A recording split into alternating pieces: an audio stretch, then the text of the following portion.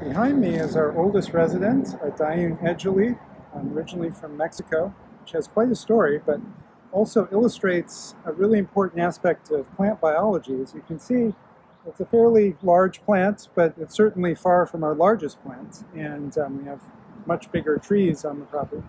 And with plants, you can't always tell their age very easily, because plants don't age in the way animals do.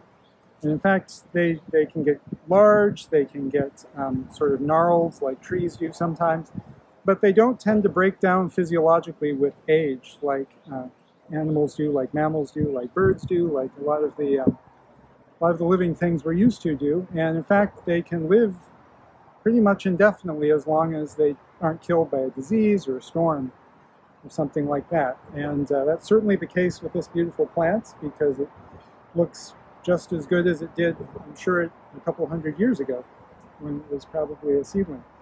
So this plant was purchased from the Royal Botanic Gardens, Edinburgh, in 1867 originally, and it was 100 years old at that time, and it came to a collection in Florida, and sometime in the 20th century, and early 20th century, and then it was donated to Fairchild.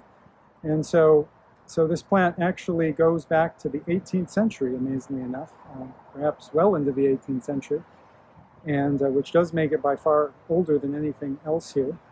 And in fact, we had a visit about 13 years ago from some guests from the Royal Botanic Gardens, Edinburgh, and they were very surprised to learn that their oldest resident had resided at their garden far away in Scotland. So this individual plant traveled from Mexico to Scotland to Miami. So it's had a very storied existence, and it's still going strong, and we hope it's got many centuries left to grow at Fairchild.